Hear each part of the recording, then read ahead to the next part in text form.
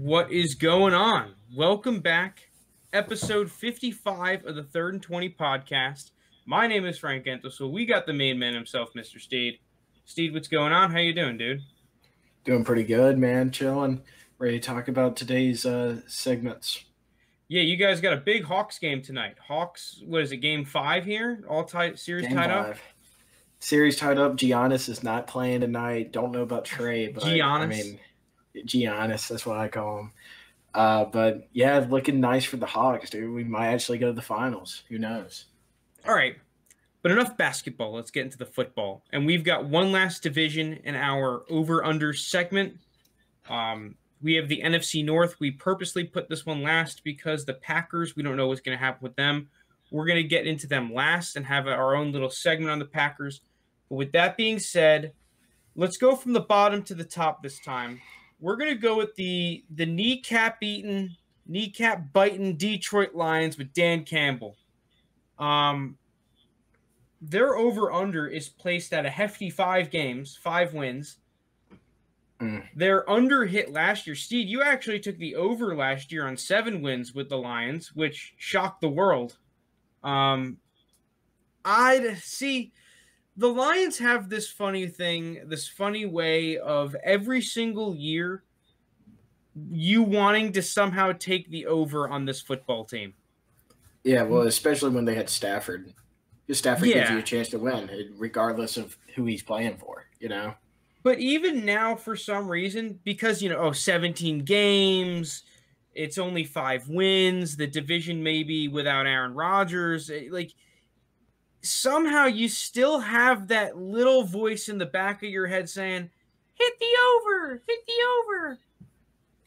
Yeah, well, the thing is, it's like if you put them, a lot of people put them into the category of those like really horrible teams we know coming in, like a Texans team or like maybe a team like the Jets, like put them in that category where like I could easily hit the under of those teams and I'm not even worried about it.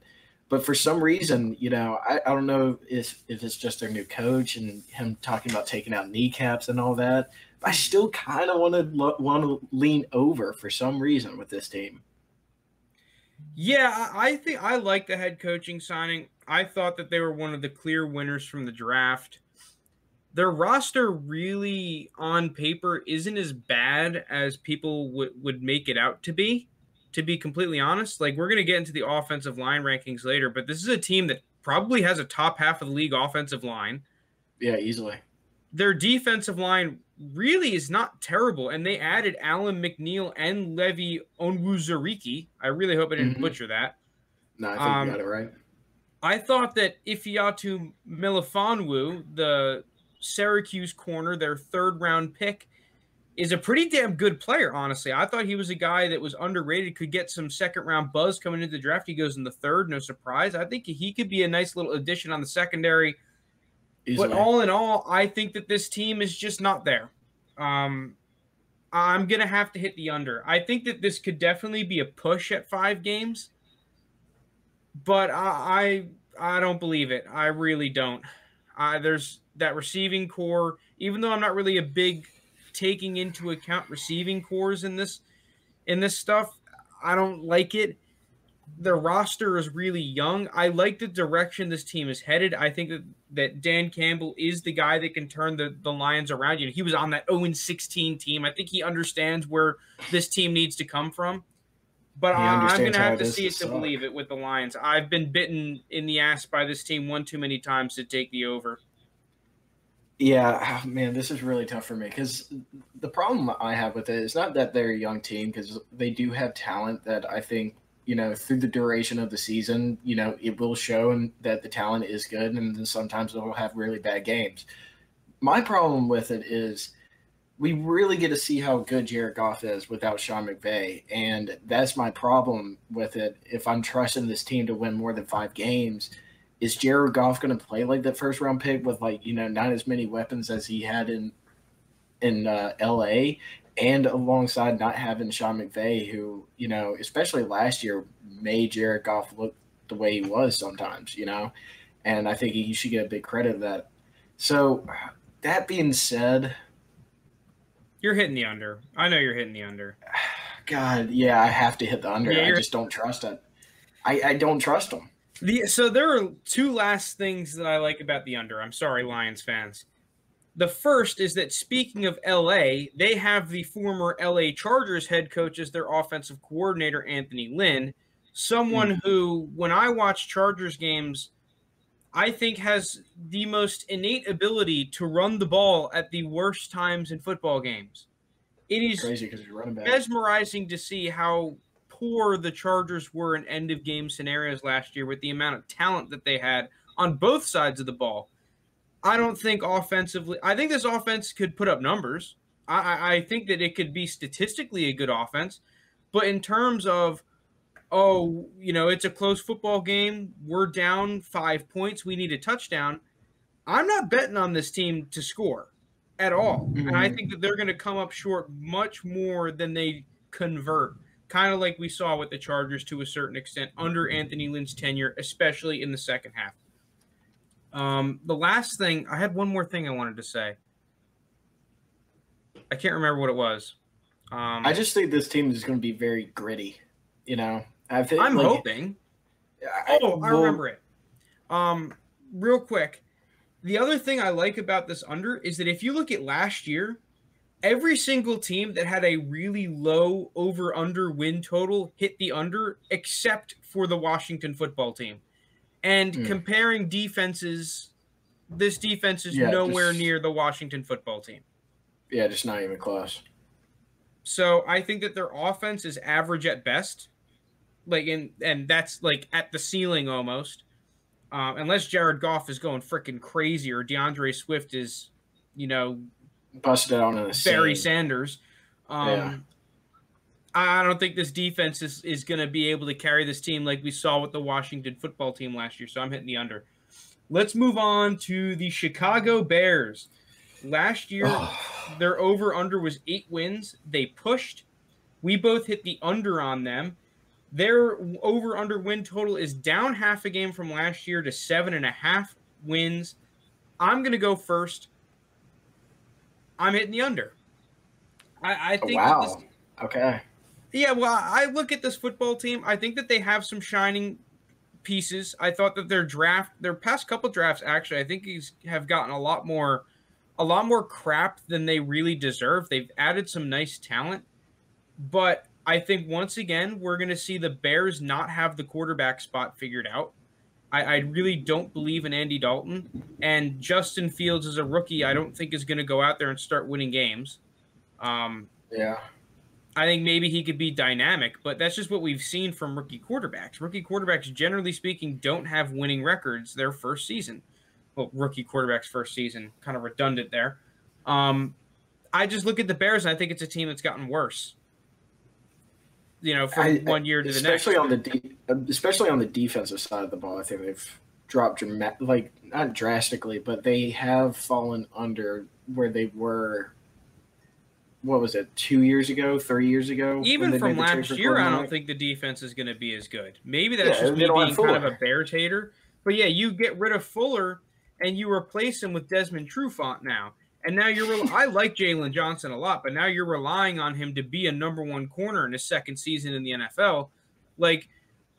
I don't think that this Bears team is really all that bad. I think they have some good pieces. They still have Roquan Smith, Akeem Hicks, Khalil Mack. This is a good team. But you're kind of betting on them to be a playoff team again. And whether you want to admit it or not, David Montgomery and Mitchell Trubisky were hot at the end of last year. They were good. Yeah. Mitchell Trubisky, people don't want to admit it, but if you look at the numbers from week 10 to probably week 16, right before that last Packers game, he's a top 5 quarterback. He was. It's weird to say, but really you can't deny the fact that they were putting up 35 a game. I mean, we talked about that too, his little second stint after they, took out Nick Foles and he came back in. He kind of took it and ran with it. Yeah, it was once the pressure was off his shoulders, we started to see the Mitchell Trubisky that was the number 2 pick, right? Once the writing was on the wall, you knew he was out. It was okay, well, I'm going out there with nothing to lose. And you saw a Mitchell Trubisky that was playing really well. Dude, I don't think you're going to get that. this is crazy to say. I don't think you're going to get that level out of any of the quarterbacks this year. I think Justin Fields has the talent, but people are taking the bait on rookie quarterbacks. I just think this is a team that has gotten worse rather than better. So I'm going to be taking the under on 7.5. The thing is, they dropped half a game, and you pick up an extra game to me. So if I'm betting on this team could still go under 500, be 8-9 that overhit. So if I'm just playing that game, I still think this team will be it's going to be competitive. You know, like the roster still holds it true enough to where they might be a fringe playoff team. You know, I'm not a huge Justin Fields believer, but if he can put his talent together, maybe he like shines or some shit. I think I'm gonna hit the over. Just because I'm not saying that they're gonna be a playoff team. It's 7.5 wins, dude. I'm just expecting this team to be around 8 or 9.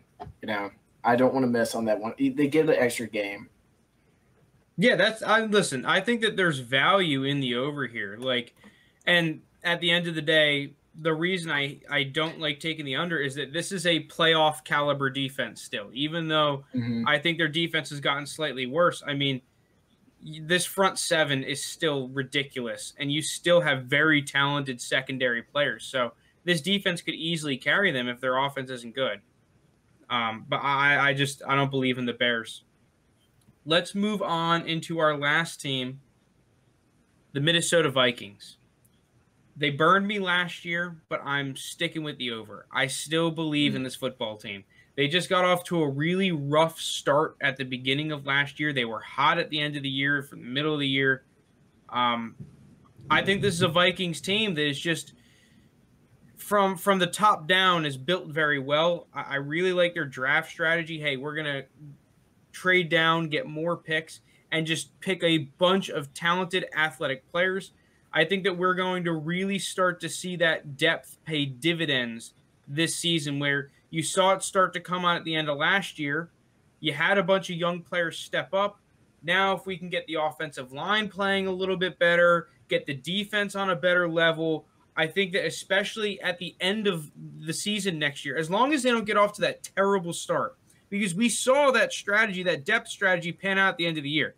You know, when everyone's getting hurt and even they're getting hurt, like, you're still able to play at a pretty damn good level. Obviously, not as consistent as you'd want it to be. It's not like they were smoking everyone, but they were a much better football team. I think that as long as we don't see the Vikings shoot themselves in the foot by going like what, where they were like 1-5 to start the season or something. Yeah, they started. What was it, 0-5 or they were 1-5? Yeah, they were terrible to start the season last year. It was horrible. They finally put it together. They couldn't stop a nosebleed. It was crazy to see. Whoa. They couldn't move the ball either. It was just everything going wrong.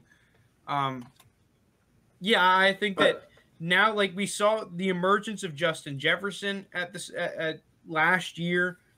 You still have Dalvin Cook, Adam Thielen. Like, I think that this is a team that's just a year really helped them out, and especially in non-COVID year, I think we're really going to see them be back to the Vikings that we usually see. On top of the fact that it feels like the Vikings are an every other year kind of team. It's like, okay, playoff team, miss it. Playoff team, miss it. They missed it last year. Now we're going to get back to the playoffs. I'm on the same boat as you.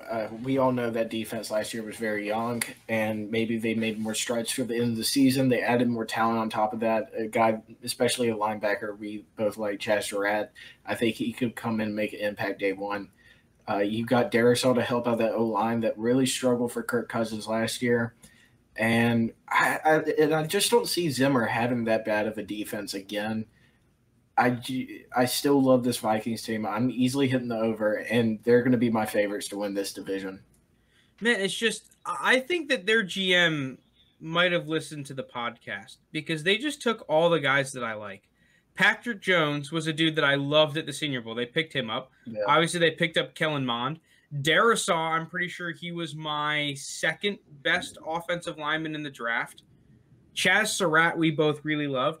Cameron Bynum in the fourth as a safety, I thought was a nice little pickup there.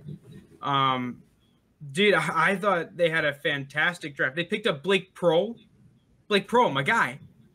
Um, dude, I just think that this team has just got depth at every single position, Yeah, which easily. can't be understated. Like, there really is not a position I think that they're incredibly weak at.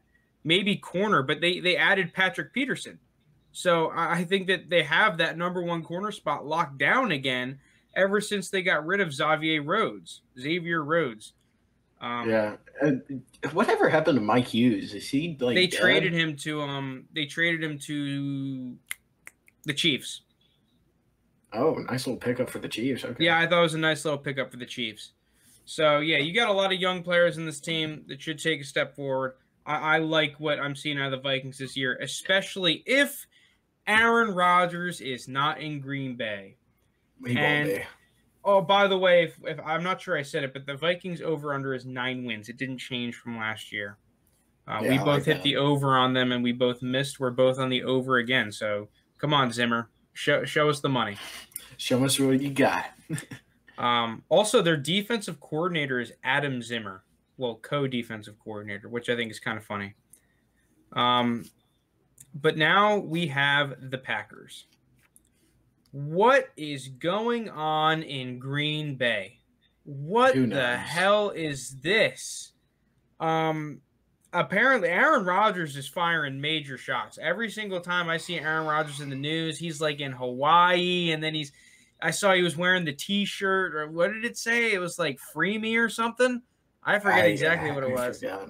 It was pretty petty. Honestly, I like it from Aaron Rodgers because I think that me and you are both on Aaron Rodgers' side, which is surprising to hear from you. But like, I think that he's rightfully angry. I see a lot of people on Twitter being like, "Oh, well, the Packers they surrounded with good talent and blah blah blah blah blah." Like, yeah, the Packers have a good team, but I don't think that's the argument. So how I said it to Steed is how I'm going to say it here. The problem with the Packers isn't a specific draft pick.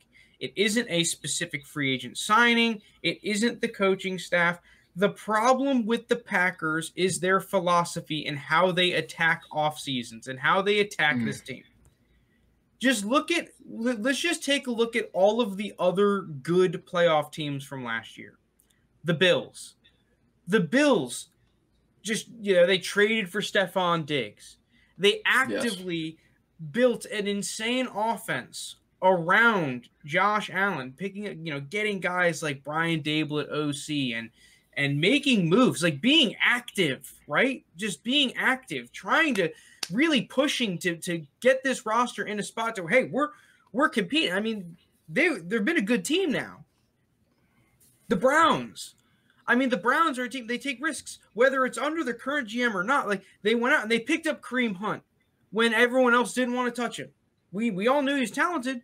You know what? Dude, the Browns said, screw it. We're the freaking Browns. Like, he's a talented player. Let's go get him. Who cares if we need him or not? Who cares what the PR says? We want to win games. And you saw the Browns being aggressive in offseason. They pick up John Johnson in free agency this year. They made him one of the highest paid safeties in the league, right?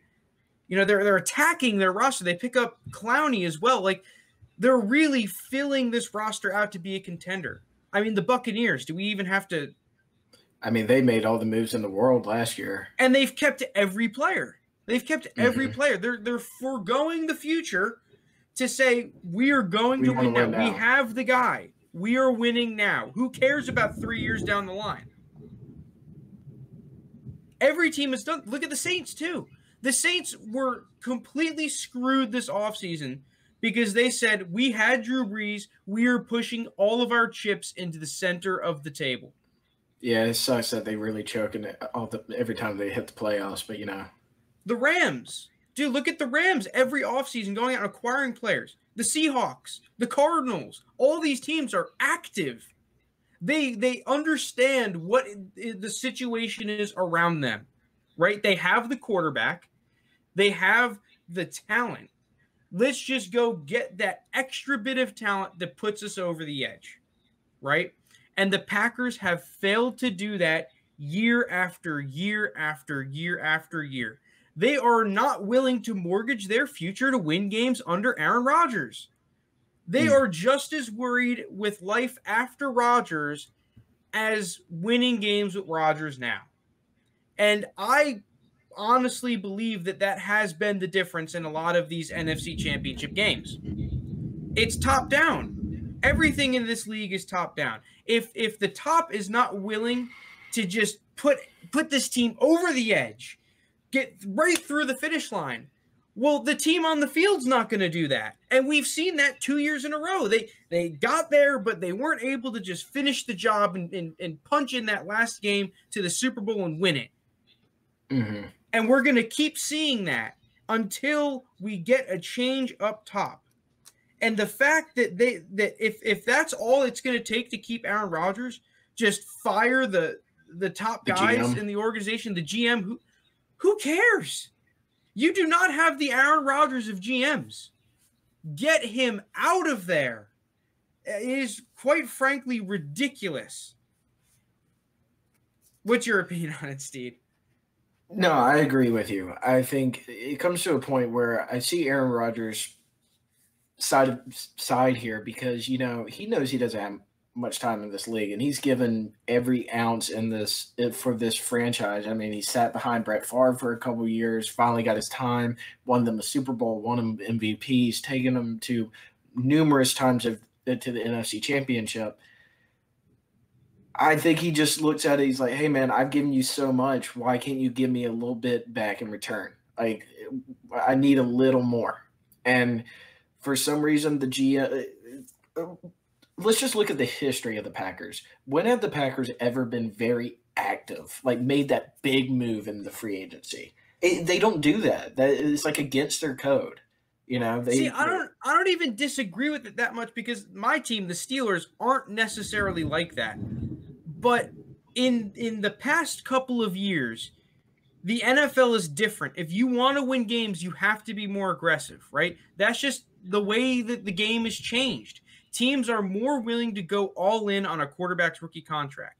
And my team, the Steelers, dude, we've seen Kevin Colbert start to be a little more aggressive than usual. He traded up for Devin Bush. We desperately needed a middle linebacker. We trade up for Devin Bush, right? Mm-hmm. Making a couple more moves. Getting guys. You don't have to just splash crazy amounts of cash in free agency. I don't think that's the way that you necessarily win. But the Packers just neglect free agency in and of itself. They barely even make great value moves. It's like free agency is, we're just not doing that at all. We're just going to only build through the draft. Yeah. So it's like the complete neglect of these avenues and the fact that they don't even try is what is so aggravating. And if I'm Aaron Rodgers, dude, I don't give a fuck who's on the team. Aaron Rodgers is the team. He is the team. You're not winning football games without him. So I don't care who you have, Devontae Adams, running back McGee, who cares? He's the guy. Either put the pieces together to have him get over the edge or trade him somewhere that's going to do it.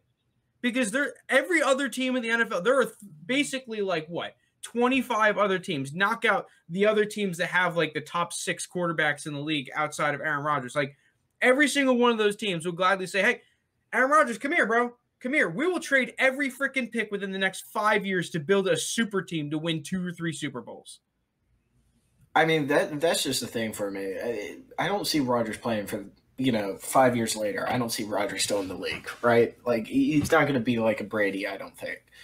So, and if I'm the Packers and I have the MVP and I'm looking there, let's break the rules. Let's break what we've done in the past. And we're tired of seeing us losing just by a little bit in the NFC Championship. We need something to put us over that edge.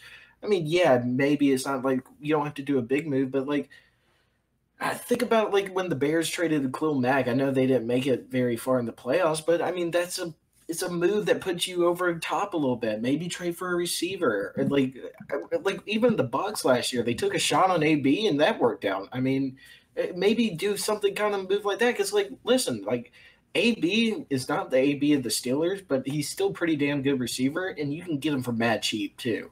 I just think they're wasted. Well, they're definitely time's already wasted because I think Rodgers has put up with it, and the GM is pretty much a stickler saying that he's not giving in. See, I don't think that wasting is the right word. I think they got a little bit complacent.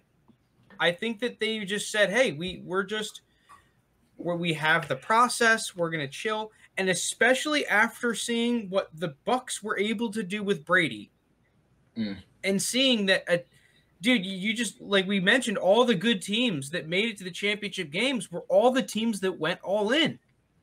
It wasn't the teams that just sat around and said, "Oh, well, we'll get him next year. We have our entire draft class. We're gonna spend a first round pick on a D lineman, and then our second round pick on a corner. And okay, then we'll draft a receiver." It's like, dude, no. These teams are active. They're saying, dude, if we can get a Stephon Diggs, let's go trade the first. Let's just chips in the table. Hey, with our first round pick, instead of getting a guy that we can develop over the course of the next 4 years, let's get a dude that can play right now.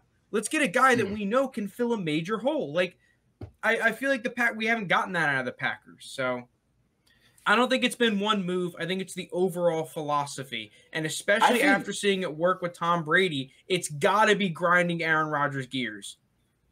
I think it is obviously because, like, he probably looks at Brady, and especially if that's the team they lost to, really dishing in and going all in. Also, like, just look at their last two seasons, right?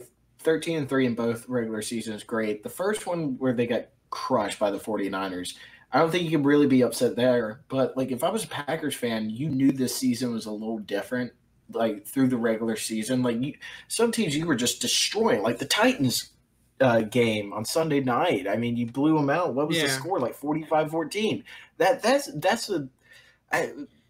And that's late season too, where you're really getting going to make this playoff push. Yeah, but let me ask you this, Steed. Which rosters are you taking? I'll give you the 3 options or 4 options, right? Both the Packers teams from the most recent season and 2 years ago, and then the Bucs roster last year, and then the 49ers roster 2 years ago. Rank them. We all know who the bottom 2 are. I mean, I would probably go... In terms of rosters, excluding quarterback, it's that Niners roster number 1 because they were freaking Niners ridiculous. roster would be 1. And then the Bucs aren't far behind. If you start including quarterbacks, it's probably the Bucs. I mean, I think it's close. But we all know that the Packers 2 teams, they're 3-4. They're 3-4. I mean, look at the rosters and the 4 teams in the championship series. Like, look at those. Where the Packers rank in those rosters, you know? So, and especially, like, going back to Brady, it's like, is that not the reason that he left New England? That he wanted a team to just start, like, dude, it's my final years. Let's start selling out. And the Patriots didn't want to do that.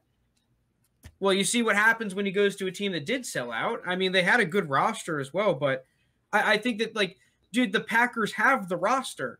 Just make it those 3 moves, right, that will really put you over the edge. All right. You have anything else to say on this? I mean, that being said, Rodgers can come back tomorrow and start training again with the team, and they'd easily win 11, 12 games and win that division, you know, and then they'd be back into it. But that's the thing. Rodgers knows that, but he knows the outcome of it because nothing – I can get you only so far, you know. You got to give me a little couple other pieces. Also, one more thing. Interesting. I'm pretty sure tomorrow is the deadline where players can, like, opt out of the season, like, around, like, 4 o'clock. I wonder do you think Rodgers going to opt out? No, I don't think he'll opt out. I don't know. So do you think he's gone? You think he's going to get traded? Because, like, the GM's pretty hard-headed about it where he's saying he's bluffing. Like, it's not going to happen. Yeah, it's a weird organization because they have, I always used to think that Rodgers didn't like LaFleur, and, like, when all this stuff came out, that was not it at all. Rodgers likes LaFleur. That's the thing. Yeah. He hates the front office. Dude, see, the thing is, I think that this would have been really resolved if the Packers had a legitimate ownership, like a majority ownership, instead of having that public crap. Like, dude, if they had one dude at the head that had the final say in these decisions, and it's like, and is not scared, dude, like, this thing I think would have been resolved already. I mean, we saw it with the Steelers. Like, dude, Ben Roethlisberger has a problem with Todd Haley. Who wins that matchup? The quarterback. Todd Haley's not the Ben Roethlisberger of offensive coordinators. Their GM is not the Aaron Rodgers of GMs. We all know who should go. It's not a difficult decision for me, and that decision would have been made months and months ago. That is true. Let's move on. Next segment. Let's talk about Zach Ertz, because I saw a rumor on Twitter. Zach Ertz to the Bills. I feel like this is one of those moves that we kind of all knew was coming. It's just kind of a matter of time. It's a puzzle piece fit for both teams. The Eagles need to move on from Zach Ertz. They need to dump his contract. And then the Bills desperately need that tight end that can really put him over the edge, right? The Bills are like the one team that is a competitive team without a solid tight end. And that tight end, like we saw in the playoffs last year when the Bills' offense started to get a little stagnant, they could damn well have used a tight end of Zach Ertz if you get a Zach Ertz at that level he was playing at a couple years ago. I don't really have any thought. Like, just get it done. Just why hasn't it happened yet? Someone's stalling it. I think the Eagles are being a little sticklers about the price tag behind it. Like, dude, if you're going to trade the guy, just fucking trade him. Yeah. Like, he's gone. What do you think the Bills give up for him? Like a 6? Yeah. How many years does he have left on his contract? I think it would be great. Well, of course, it'd be a great fit for the Bills and just give, really Allen a second option on top of that. Because Dawson Knox is a good tight end. Like, I like Dawson Knox, but he's not Zach Ertz, The thing is, though, that's crazy about Dawson Knox last year, if you took him to score the first touchdown in pretty much every Bills game, you'd probably be up 100 units. That dude scored every first touchdown in a game. It was crazy. Yeah, I think Dawson Knox is a good player. It's just you can't rely on him to be an elite level tight end. We just haven't seen it. And that's one thing to me that was clearly apparent is that if you're a good team in the NFL, you have a good tight end. You can't name a team that was good aside from the Bills that didn't have a good tight end. Maybe the Steelers with Ebron, but the Steelers faded off at the end of the season. Like, if you looked at the teams that faded off at the end of the year last year, all of them didn't have a good tight end. And you look at the teams that got hot, like, they all had good tight ends. Ravens were hot. They had good tight end play. I mean, the Titans, like, Jonnu Smith is the NFL rated him pretty high. You got a massive contract. Yeah, he got paid. Browns have so 3 tight ends. He is. Yeah, they do. Bucks, Gronk was prime Gronk basically at the end of last year and in the playoffs. Also, I think Zach Ertz would just be good for, like, of course he'd be great on the field, but off the field and especially in the locker room because he does bring the winning culture. He has experience. He's won a Super Bowl. He knows what it takes to win, especially in these deep playoff runs for, a younger team, especially a young quarterback like Josh Allen that, this team is on the cusp of being a true, like a Super Bowl winner. I think he definitely brings that energy to Buffalo. And I think that goes a long way right there, just a veteran leadership.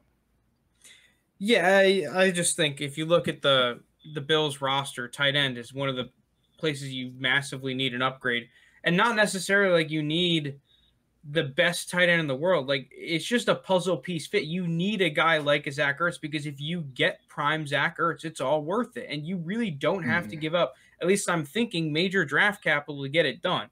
If Zach Ertz really had a market, he probably would have been dealt during the draft. So I really think that the market's dry for Ertz.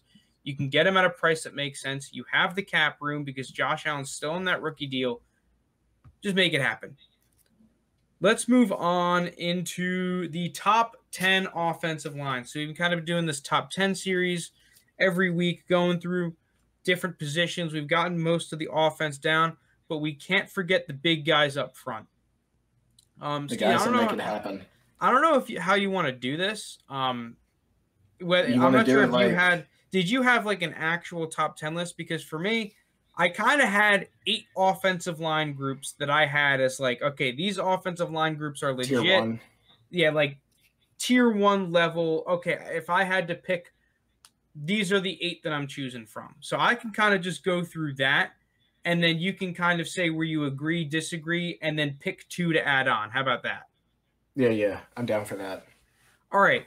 So, numero uno, I think this one's pretty self-explanatory, is the Cleveland Browns. They had the best Yeah. offensive line last year. They kept everyone. It was a group that was just bullying people. They have studs left, right, and center. I thought that Jedrick Wills was the best tackle in the draft last year, and he did nothing but really, like, show it. I mean, if you look at the offensive line, like, he was the weak link, and weak link is like a weird term to use because he had a very good season last year for He a was rookie. damn good, especially in pass pro. Yeah, that offensive line is just stud. I think if I'm choosing one, they're the easy choice. Now we kind of get into no particular order, but Indianapolis Colts are definitely probably the close second, led by Quentin Nelson, the beast himself. Best O-line in the league. Yeah, so they lost Costanzo, right? Yeah, he retired. But now, yeah, they pick up Eric Fisher. They have a couple of other nice pieces up front. Braden Smith, Ryan Kelly, I think is a pretty damn good center. Other than that, I think you kind of have a little bit of weak spots, but because you have Quentin Nelson, Ryan Kelly, just kind of as that tag team, it's like, dude, they will carry you. And Braden Smith is a pretty damn good player. Other one that I like, New England Patriots. I think this is probably one of the more underrated line groups in the league. They lost Tooney. They lost Joe Tooney, which really stinks. But if there's one thing that's been clearly apparent is that, dude, the Patriots are able to replace guards like it's their job. Like, they're able to just find guards, replace guards, have great interior line play with those classic Patriot double teams. So I think we won't see them take a huge drop off on top of the fact that they picked up Trent Brown. Yeah, Trent Brown's going to easily replace him. He's just coming back to New England, you know. Yeah, so they have great players. Andrews, Shaq Mason, Onwenu, the rookie last year who had a very Isaiah Wynn. Yeah, Isaiah Wynn, who we always kind of knew was good. He just wasn't able to stay on the field. So the Patriots, I think, are a very, very underrated line group. It's an underrated squad. I think are definitely in there. Saints are there every year. Ryan Ramczyk, Teron Armstead, just two solid-ass players. Saints always have a solid line. And on top of that, Sean Payton's going to put that group in a position to succeed week in and week out. So that little combination kind of gives the Saints always an advantage. Other offensive lines that I personally like, I think the Chiefs' offensive line is going to be very, very good next year. They traded for Orlando Brown. They went basically all offensive line in the draft. They signed. They're the ones that signed Tooney, right? Yeah, they signed Tooney. Yeah, like also they get that doctor, the offensive line doctor back because he opted out. What was his name? Like Duvernay something or another. It starts with a T. I forget his name. He's got a weird name, but they get him back from opting out, which will be big. Yeah, Laurent Duvernay, Tardif. Yeah, him. So they get him back. This is going to be an offensive line that should be pretty elite next year, a lot better than the one we saw in the Super Bowl. Oh, yeah. 49ers, I think, are definitely in my top 8. Dude, like, their offensive line was really solid last year. They have Trent Williams and Mike McGlinchey, arguably the best tackle tandem in the league. And then they add Alex Mack, a guy that we saw have a great season for the Falcons in their Super Bowl run at center. I think that we should be able to see him get back to that more elite level than we saw for the Falcons the past couple of years. So, and he's back with Shanny too, where he was, of course, he was younger then, but where he was really dominant he was with Kyle Shanahan. Yeah, just he fits that system apparently. Like, he's just very good. We saw unbelievably good production with Shanahan. Next one in my list, I forget where I'm at, but the Bills are definitely in there. The Bills I have is easily one of the best pass pro offensive lines in the league.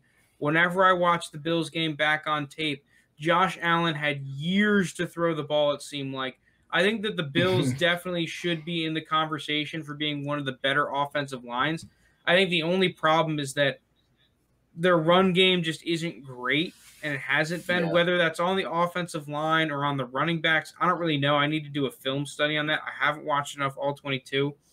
But in terms of pass pro and what they're asked their offensive line to do in Buffalo, I think that they're a top 8 group easily for me. Okay, so let me go over it. I had Browns, Colts, I think you're at Patriots, 6. Saints, Same. Chiefs, Chiefs, Bills, Bills, Niners. 7. So you're at 8 Who now. was my last team? I think it was Tampa Bay. Mm-hmm. Yeah, it was Tampa Bay. They took the other guy that I really liked last year, and Tristan Wirfs. I mean, last year was just a fantastic tackle class. And Ali Marpet is an absolute animal up front. The dude is a mauler. I thought that there was an offensive line that like kind of shocked me a little bit with how well they played. I was a little bit scared coming into the season, but we saw in that playoff run in the second half of the season, the Bucks were basically elite everywhere. That was a team without a weakness, and offensive Oh, line yeah. was right up there with like, dude, you take offensive line groups last year, they're probably a top 5 group last year. I can't see why they wouldn't repeat that this year. Yeah, they just return everybody. And especially Right, Tristan so Wirfs was so good. I guess the first part is, do you disagree with any of those 8 selections? No, those would be my top 8 in like no particular order. To add to finish out the top 10, I think you easily have to put the Rams in there. Andrew Whitworth is, even though he's old, he's still playing at high level. I'm pretty sure though today he said this is probably going to be his last season. So, Dude, I thought last year was going to be his last season, so he's yeah, I still was about going. to say. I mean, he might play until he's 50. Who knows? Rob Havenstein, he's pretty damn good. David Edwards. It's just a really good, and it's kind of like the same thing with like the 49ers and Shanahan. McVay does a good job with these guys and gets them moving. So I think they deserve to be in the top 10. And, since the Lions, we were giving them shit earlier, I'm going to throw them in there. I'm throwing them in. You got Ragnow, who's a very great young center in the league. Great run blocking center. Dude's a stud. Yeah. And then you picked up Penei Sewell in the draft, probably the best O lineman in the draft, easily for me. And yeah, it might be a little outlandish to say like a rookie makes this big. I just think he's like already pretty much suited where the lines are set right there. And then you got Taylor Decker. So with just those 3 like on the O line, I think pretty much like puts them in the top half of the league easily, and definitely in my top 10. I don't know. I was thinking about it a little bit because I thought the same way before the pod about, I'm not sure Penei Sewell can make that year one impact. But like, dude, you look at the tackles last year and the impact they made. I know Penei Sewell is a little bit raw, but like, where would Penei Sewell have gone compared to the tackles last year? I mean, there's a good argument he still goes number 1 out of all those guys.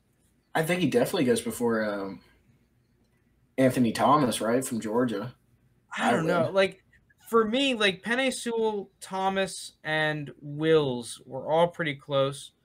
I don't know. Like the tackles, like Penei Sewell, and then those guys 2 years ago were just so freaking insane. Holy crap! So yeah, I don't see why with the recent tackle success, how talented Penei Sewell is. I mean, dude, you saw the Lions draft room video, right? When they drafted him, they were just like, holy crap. He fell to us. It's a miracle. Like, they were going crazy. I know every single draft room is hype, like, for their pick, because you're obviously excited when you pick. But, like, dude, they were like, whoa, let's go. Like, yes. I mean, you just got, like, the number 1 player in his position at 6, Well, yeah, like, number 1 player in the position. Coming into the draft at the very beginning of the process. Top 3 player in the draft. Yeah, probably. There were people saying that he was, in terms of pure prospects, even better than Trevor Lawrence, not taking positional value into account, just who's the best player. A lot of people would have said Penei Sewell day 1. Then it kind of like, okay, well, Trevor Lawrence and then Kyle Pitts, okay. I still think Kyle Pitts is probably the best player in the draft, But yeah, I agree. But I think that Penei Sewell is probably top 3. I think he'd be 3. Oh yeah, no, he's in my 3. Yeah, so especially you said like it's different because O-lineman could come in day 1 and make it like a lot of players can come in day 1 and make an impact, but look when Quentin Nelson played his rookie season. That first game he played in, it was like, okay, he's the best guard in the game, and he's played 1 game. And look at Tristan Wirfs. Tristan Wirfs, like he was a big part of that Super Bowl team. That shocked me how good he was early on. And look at Dredger Wills. Like I know we talked about him already, but I mean, Yeah, remember the Browns 2 seasons ago, the big problem was the O-line. Like Baker can't it just pressure all the time, and left tackle is such a problem. You put Jedrick and Wills in there, you upgrade the O-line, and then boom, 11-5 team. So that's why I'm going to keep the Lions at 10 because I'm not saying that the Lions are going to be like a playoff team because of it, because like they have a lot more glaring holes, but it's a nice building stone that they're starting with the Lions, start up front. That's always been I mean, I've said it plenty of times in the pod, but if I was a GM and I needed to rebuild, that's the first thing I'm doing. Offensive line and defensive line. I'm only drafting those players the first couple of seasons, and then I'll fill out the rest of the bull crap. I'll throw in some honorable mentions here. I think the first one that everyone's probably going to be thinking is the Dallas Cowboys, just because they were so banged up last year. They had both of their tackles, La'el Collins and Tyron Smith. Yeah, big-ass dude, monster. Dude, funny thing about Tyron Smith, I remember because he's been like so injured the past couple of years. I remember they were going over on a Sunday Night Football broadcast. His arms are so big that they had to use a knee brace on his elbow. They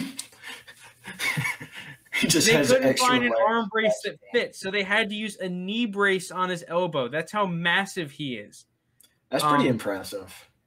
So I think that you have to give them an honorable mention. If they get back to like fully healthy, back to playing like they were a couple years ago, this could easily be like the top group in the NFL.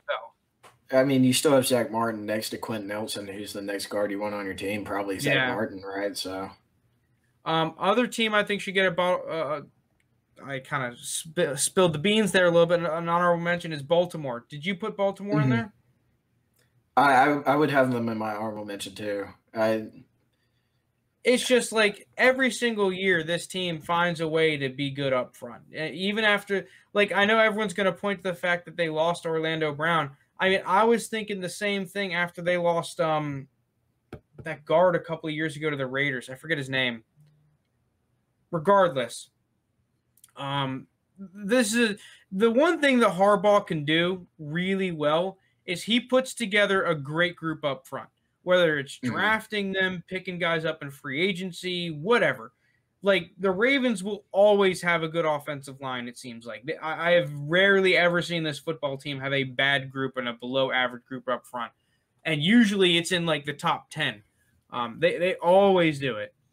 And I think why they're not real quick about the Ravens, why they weren't my top 10 is because you look at the 2 seasons ago, 2019, where, during the regular season when they went 14-2 and looked damn near impossible, they scored on every drive, and that was really hugely done by the O-line. They took a little step back last year, but you also got to remember Ronnie Staley did get hurt. Yeah, and I mean he's their franchise left tackle. So I think that Baltimore still should be in that top conversation. Yeah, last one I want to mention. Replace Benoit. I think Tennessee's got to go on.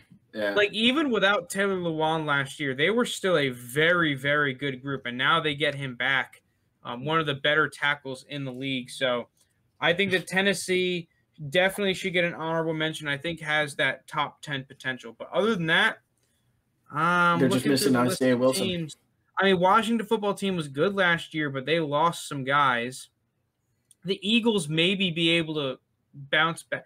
The Eagles were just so trash, but you talk about another team that was just plagued with injuries. Fully healthy, we could see them, like the Cowboys, have that resurgence back in because, I mean, they get Brandon Brooks, Lane Johnson, Andre Dillard, and then now you add one of my favorite offensive linemen in the draft, Landon Dickerson at center to replace Jason Kelce. Is Kelce, did he retire? I think he retired, right?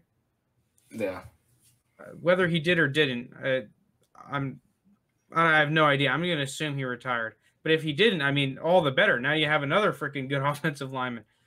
I think the Chargers are good on paper, but the Chargers are always good on paper. I'm not really going to believe them. But their O-line on paper is a complete 180 that was coming in last season.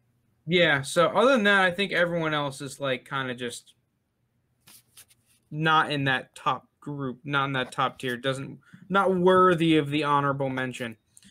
Okay, so we can go into the next segment. Depending on how long this runs, would be our second to last or last segment. probably second to last. It is, Steed, your segment for your guy Baker Mayfield. To pay or not to pay? That is the question. Steed brought up to me earlier that he thinks that the Browns should pay Baker Mayfield this offseason so that they could save on when guys like Josh Allen and Lamar Jackson get their extension. If you wait until next year when those guys get their extension, you're going to have to pay them that money. And that if you paid him this year, you could just lock him up. Baker would play confident, not having the contract worries look over his shoulder, and then everything would be all good. I kind of argue that they shouldn't. Steed, I'm going to let you go first. Other than kind of what I said, like, why do you think that the Browns should pay Baker this offseason? Because he's the guy. Okay. I'm a huge – this has been known, but Baker might not have the talent or at the same level as a Josh Allen and Lamar Jackson, but – the reasons why you just said, I think if you go ahead and lock him up, you give him that confidence and just say, hey, man, you're a guy. You get him on a cheaper deal, and then you can work the contracts out later. And you're just competing. Like, you get all that worrisome out of your head. You could sit down and be like, here's a contract. This is what we value at. We're going to go ahead and extend you, say you're our guy, and let's go win a Super Bowl. That's how quick I would keep it with him, and I think that would be a huge confidence boost. And he doesn't have to go into this whole next year playing for a contract. He can go into the whole next year just playing for a Super Bowl. I disagree with you, man. I actually really heavily disagree with you for a couple of reasons. The first being that we've just seen some of these quarterback contracts really blow up in people's faces. Now, I don't think that'll happen with Baker, mainly because they have the coaching staff. At least I think they do. The offensive line, I mean, we just went over the offensive line rankings. They were easy number one for us. They have great running attack. They have good receivers. I don't think it'll happen. But you can never be too hasty trying to pay these dudes the big bucks. I think that they should have Baker earn it. Let's see another year out of him. We really – and it was only a half a season last year that we really saw out of Baker. I want to see Baker put it together for a full-on season from week 1 to there's 18 weeks now. Man, that's weird to say. To week 18. I want to see it the whole year. I want to see this Browns team. They've always, aside from that 1 year with Freddie Kitchens, they've been the underdog. And you and I both well know it's easy to play when you're the team that everyone scoffs at. You're the team, it's They're just not the that Browns. anymore. Yeah, you're not that anymore. It's the Browns. They get a good-ass team, and they're expected to win games again. Every time the Browns have ever had expectations, they've crumbled. Let's see if that happens again. Let's see if it happens. And lastly, I just really don't think you're going to save all that much money signing him, whether it's this year or next year, whatever. I really don't. I think it's a negligible difference. Well, I guess it really depends, too. Like, if Josh Allen or Lamar Jackson come out and win, like, an MVP or something, and that jumps up there, like, Josh Allen can make $40 million then, and then Baker, if let's say the Browns do make it deep in the playoffs and he plays well, maybe not MVP level, he's going to want somewhere around because he's going to look and be like, well, I got drafted with him. I mean, because I get, like, people saying, like, it's like a Jared Goff kind of thing, like, but I'm just buying stock into Baker. I'm buying as much as I can. I'm buying as much as I can with this franchise. I think you're going to see him excel even more next year. And especially year 2 under Stefanski, you said yourself, he didn't really get rolling until halfway through the season. Imagine with a full season now, with the understanding of that playbook, he's only going to get better. Yeah, my argument, like, you would save a little cash. So I'm going to come out here and say that next season, especially with the cap increasing with COVID, it might increase a whole lot. So it could be even larger than this. Yeah. I'm thinking somewhere between like $170 million to $180 million on a 4-year deal.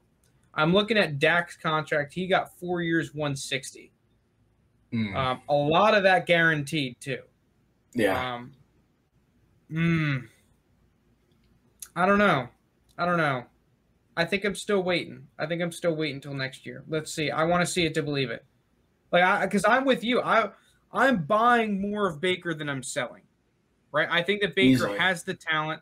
We saw him put it together. He's confident. He's in the system that makes him work. We saw the Baker that he was drafted to be at the end of last year. Now he gets Odell, right? Like, everyone's coming back. Another year in the system, non-COVID year. We should see Baker explode. I want to see him explode before I give him $160+ million, though. Like, I'm not going to give him the contract and then expect him to explode. I want to see him explode, then get the contract, not give him the contract and hope and pray he explode and this doesn't blow up in my face. Because I thought that the Eagles played the Carson Wentz contract really well, and even that blew up in their face. Whether that was because of Wentz or not, I think is a different debate in and of itself. I think that the Eagles were a whole lot to blame there as well. I think also if you compare him and Baker, I think their mental part of the game, like Baker has that way under more control than Carson Wentz. Yeah, so when times Baker's get tough, just like that kind of.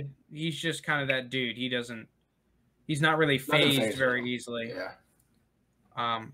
So I don't know. I disagree. I would wait to pay Baker. I'm giving him the keys to Ferrari, man. I'm like, drive me to the sunset. Him and Stefanski. Stefanski running shotgun. Here we go. All right, I like that though. Let's move on to our last segment. It's like who's on the hot seat kind of a thing. So I don't know how. Do you want to go by a position? Did you want to just start saying who's on the hot seat? We can just start going back and forth and listing guys who are on the hot seat if you want. Yeah, you just want to start like hot seat on like offense first or something like that? Yeah, well, I'll go first because if you listen to any of this podcast or the Dynasty podcast, you'll know that I am not exactly a Bengals fan by any stretch of the imagination. And a large part of that stems from I do not think that Zach Taylor is a quality head coach. I've said it before. If I'm picking head coaches, he's damn well near the freaking bottom, at least of guys that I've seen. Yeah, he's got to be down there. So now I think that if you do not succeed with the Bengals, for as much crap as I give the Bengals, they at least have a roster now. Like, they have a competitive roster on paper. If you go out here and have a 5-win year and get bullied by the AFC North teams again, how much more leeway does he really have to suck? I think he would have to be gone, especially like how fast this league is now. If a coach is not succeeding in year 2, I'm canning. I'm trying to get something else. I mean, especially from the perspective that, dude, if you look at the Bengals, like we saw how with the Jaguars, they were able to get Urban Meyer out of retirement, right? Urban Meyer was like, nah, I'm done. Regardless of, like, Urban Meyer wasn't just coming back to coach any team willy-nilly. Like, he knew exactly what he was.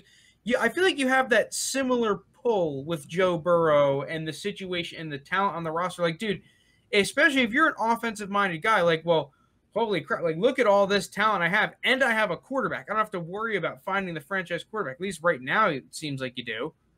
So it's like a pretty sexy destination. The only thing that sucks is that the AFC North is a damn tough. It's a gauntlet.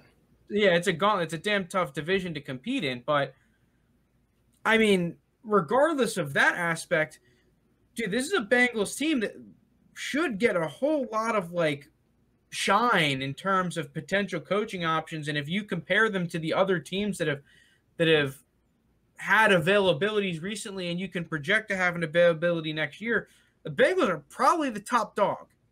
Unless a team, maybe the Cowboys are above that. But the Cowboys are the Cowboys, though. Like, you're the Bengals. You haven't won a playoff game in 30 years. It's not like you have Cowboys. You're expected to win right now. Like, Bengals, at least you have a little bit of leeway.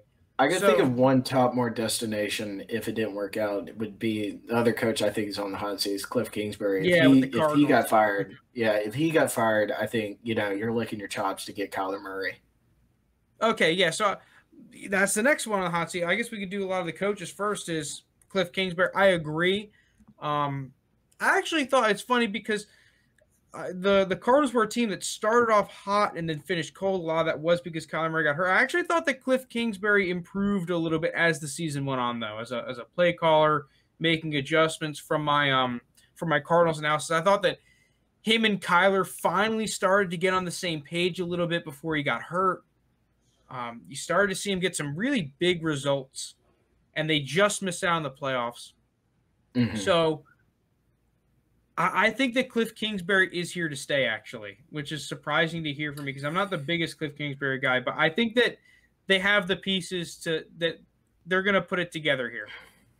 I still think they're going to make the playoffs, and I said that in their over-under. I do like this team to make playoffs, but saying that, if they don't make the playoffs and they fall to like maybe another like 7-10 or a 6-11 season, they're underperforming, and you have a talent like Kyler Murray, he's got to go. He's got to go. And Kyler came out and said today in this article I read, he's like, the one thing I don't want to get used to is not making the playoffs. So Kyler already has that mindset, and that tells me, who cares if he wants a coach that's going to give him the best ability to win. If Cliff Kingsbury's not that guy this year, then I would move on. Because how many more years are you going to have with Kyler Murray until you got to pay him? Yeah, exactly. These big bucks, because he's going to get a 40+ mil. I think that Cliff Kingsbury is a good coach. I think he's a good developmental coach, especially. It's just when you compare him to some of these other top coaches, especially in that division, where that division it's like an all-star lineup of coaching, right? Oh yeah, you have to go through so many. McVay, Shanny, and Pete Carroll. Pete Carroll has been doing it for years and years and years and years. He's the old man, but he still knows how to beat you. It doesn't matter. Dude, that's tough, and that just means that you have to be that much better than an average coach to really succeed in a division where you got an all-star lineup. So I think that that's almost my potential problem with Cliff Kingsbury, more so than I don't think he's not the best coach in that. Yeah, it's just division. If you have the worst coach in the division, you don't win. That's just kind of the way the news goes. And that's the card he's handed, like you're an NFL coach. But we said that about Zach Taylor too, like him being not the best. But these two coaches, they play in the two best divisions in their respected conferences, But they're young guys. Zach Taylor's in a certain similar circumstance. Now you bring it up. I don't think Zach Taylor has the stuff. I think that Cliff Kingsbury has shown some of the stuff. He just needs to really win. Dude, you're right. He needs to put it together this season. We need to see the Cardinals clicking. And it's like the Cardinals are just like mediocre through the season. That's one thing, but they cannot start 6-3 again and miss the playoffs. Yeah, if a team starts 6-3, you should be able to because what do you have to do after that point? You basically have to play 500 ball and you're in the playoffs. It should be easy after that. Okay, last head coach. Actually, we have two, but we'll speed run it a little bit so we can get onto some of the other players that are on the hot seat. So twofer here.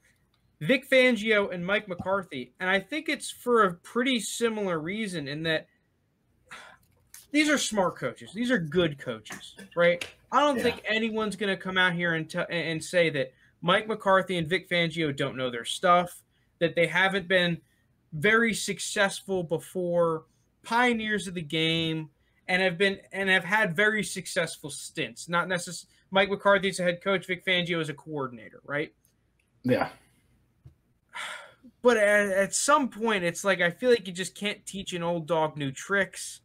And that's how I feel. You pick the guys. If you were to rank all the coaches on who has failed to adapt to the modern game, it's these two guys. And it sucks because I think that Mike McCarthy gets a lot more hate than he rightfully deserves.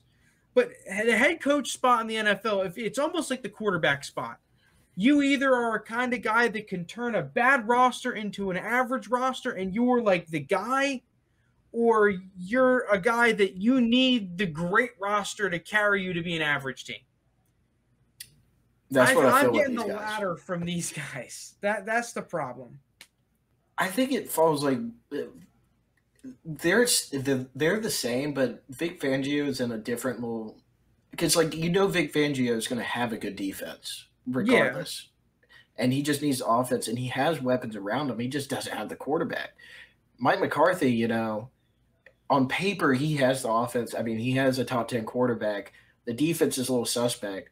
But you talk about someone who's not been able to adapt. I really never got the Mike McCarthy hire when it first happened. Like it was that didn't feel like Cowboys move. Cowboys usually hire within, but I guess they wanted to reach out. And I know when he got hired, a lot of people said Mike McCarthy is like take a look into like analytics now. He's a different kind of coach. I didn't really see that last year. Besides him doing something different, smashing 200 watermelons last year. I mean, I'm not expecting big. The only Vic Fangio, I could expect that team to be playoff fringe, but like that's going to depend on their quarterback play. And unless they got Aaron Rodgers, I would think these two guys are gone. And Vic Fangio would easily get another job as a coordinator in the league, easily. I think that Mike McCarthy could too. See, really? that's the thing though, is that I think that these guys schematically especially are like very good coaches, right? Like, dude, I mean obviously NFL coaches know their stuff, but like if you just put Mike McCarthy in charge of an offense, like offense, especially passing wise, is going to be good. I mean, dude, you saw with Andy Dalton, they had once they got it figured out at the end of the year, like they were a dangerous offense, right? And dude, he had no offensive line to work with. His entire offensive line got hurt. So that was a tough hand he was dealt last year. He was dealt a hard hand, and if I would like to see a Cowboys, especially on offense, them fully healthy to see what they reach, but also you have to look at the fact is when was the last time a running back succeeded in a system? You see a guy in Zeke who was coming in last season, easily top 10, and I don't even know what I was watching because like they play every Sunday night. He was also fumbles McGee out there. Zeke, to a certain extent. And Zeke doesn't fumble. Like, is that Zeke? Is that McCarthy? I don't really know. Maybe it's the shelf life of running back, and they shouldn't have paid Zeke. But like going back to Vic Fangio really quickly before we move on from the coaches, man, like just fucking don't suck at the end game stuff. Yeah. Like your time management cannot be that bad. Your end game scenarios cannot be that bad. Like it is just hard to watch the Broncos games and just the general inconsistencies from this football team. One week they look like they're insane. The next week it's like, what the hell is going on here?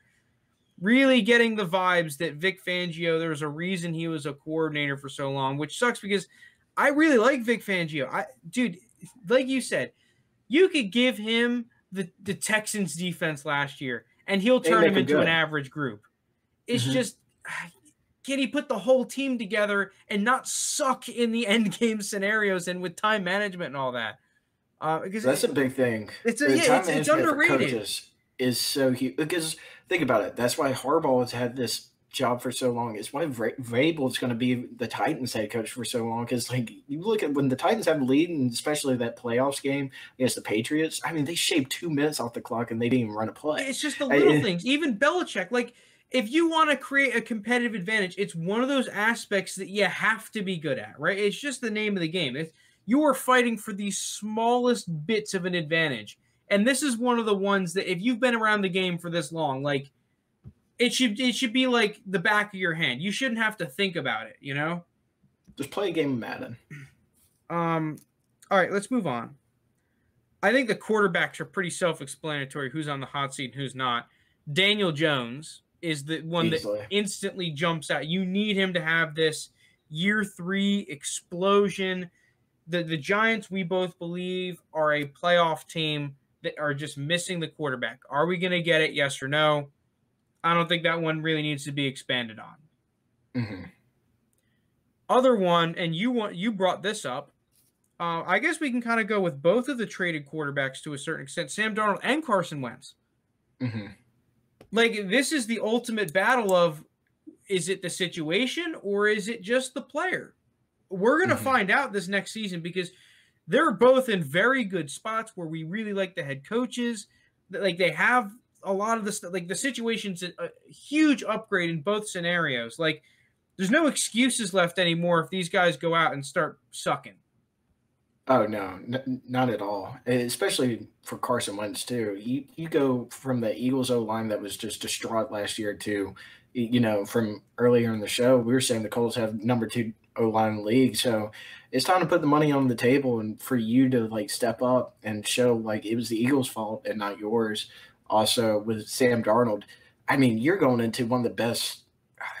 You're going into a place where doesn't get the media like New York, very under pressure, and you get a great coach at Mark Rule, and you get Joe Brady, who probably be a head coach here in the next season or Yeah, two. he's had success with just about every single quarterback he's worked with in recent memory. Like, Teddy Bridgewater, JT, if you're watching, A, screw you, B, like, the guy put up average quarterback numbers. And there's a whole lot of people that would argue that Teddy Bridgewater is not an average quarterback and that the NFL doesn't seem to value him like he is. He got traded for what, like a 6th-round pick?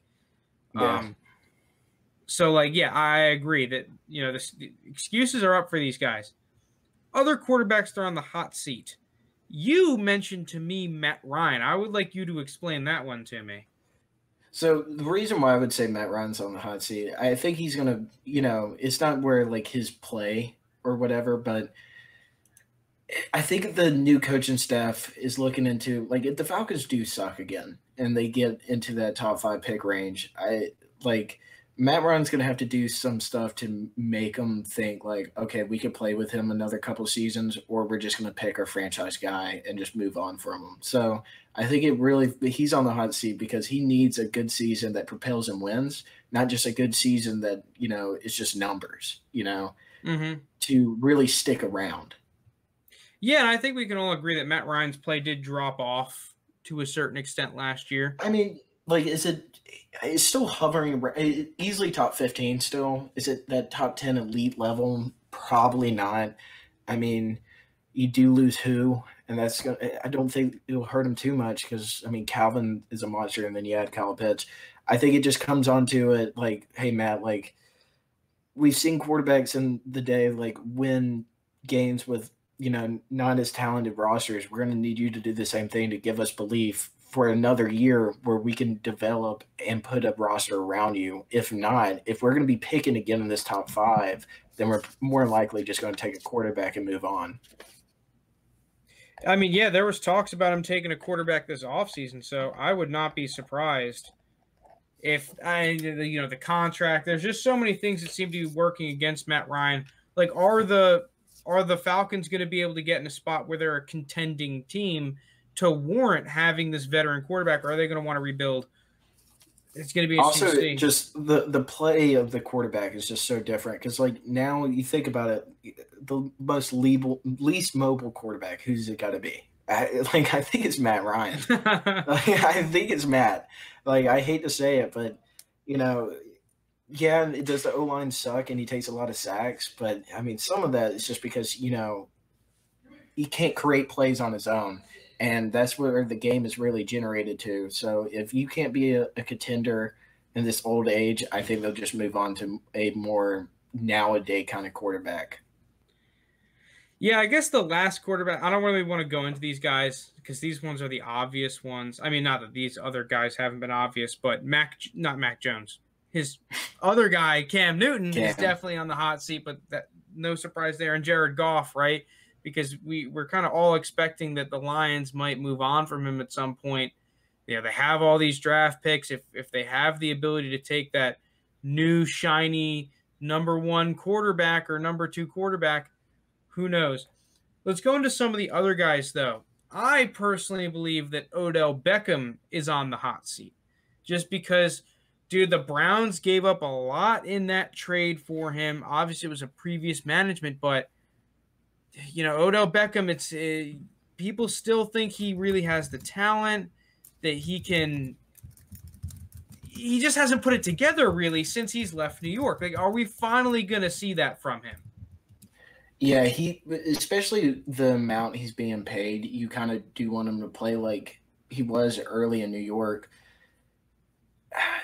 The thing is, last season, you saw him get back into that little relevant category where he was playing good, maybe not at an elite level, and then, of course, he got hurt. And that's one thing with Odell, too. He's got to learn how to stay healthy. I mean, he's gone down too many times, and I think that alone puts you on the hot seat as well. Like, hey, man, if you're going to be our true number one in this contending team, like we proved we don't really need you to win, but you could definitely help out the squad if you get back into a nice form. I think that puts a lot of pressure on himself. I actually do think we will see Odell Beckham back to what he was this season. Because you're right, like people kind of discount his play on the field for the Browns last. Like he was a good player for them, so I think that we should see him back. Other receiver on the hot seat is actually a guy I really liked coming out. That's Marquise Hollywood Brown. Yeah, last year like he was inconsistent. We did see him put it together at the back end of last year. When that Ravens offense really started clicking on all cylinders like we kind of expected them to. I mean, we just saw the Ravens invest a whole lot of draft capital into their receivers. Like, dude, when it's only a matter of time before the Ravens got to pick up this fifth year option or not and all that. Like, I think there's a very realistic scenario where we see Hollywood Brown not in a Ravens jersey in the near future. I think so too. He needs a breakout year this year. I know he led the team in receiving last year, but that's not too hard. I think he only had like 700 yards or whatever. But I'm hoping now that they've invested a little more where he doesn't have to be like that true number one guy on the outside and maybe he could play more of his game, that he can have more of a breakout role. But if he just kind of falls into this little limbo where he's just kind of like there on the field again for me, I don't see the Ravens picking him up. Yeah, we can get into some of the other positions and players.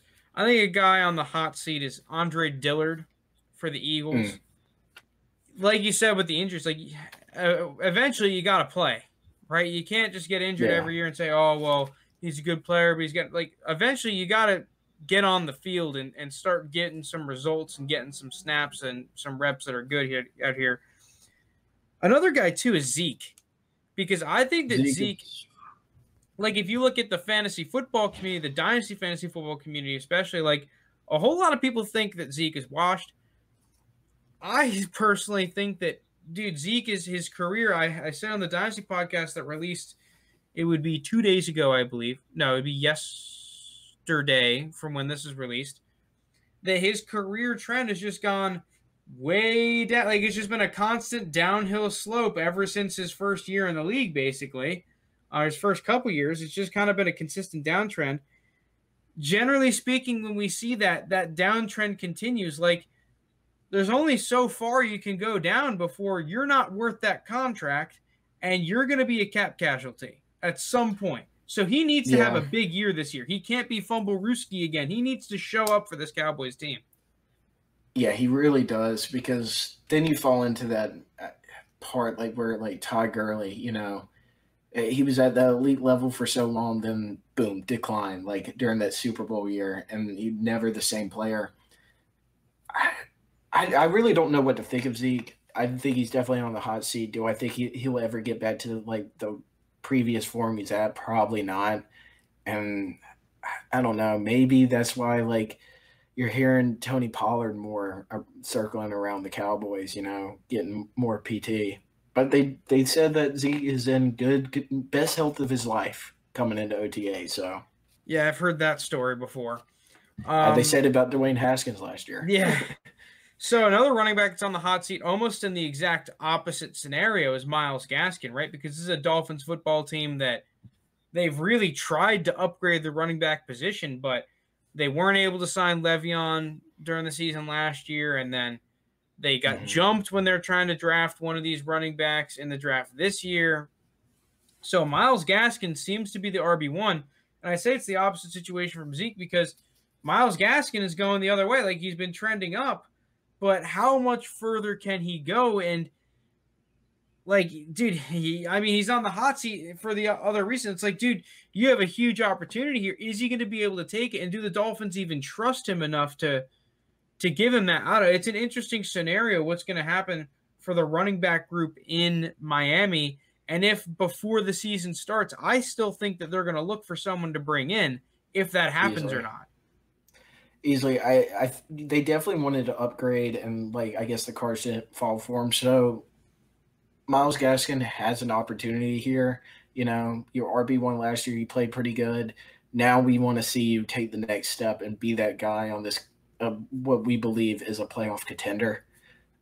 So he's really going to have to show up. And if he falls into like what everybody's kind of leaning towards, he's not that guy, then, you know, I can't say he's not that guy and think of that Yeah, meme, the meme. but you know, I think like I would love the position that Miles Gaskin's in. You know, you got a chip on your shoulder. You're the number one guy. Just go out there and do it. You got a great O-line. You got a good offense around you. You got good pieces. Go out there and just take it.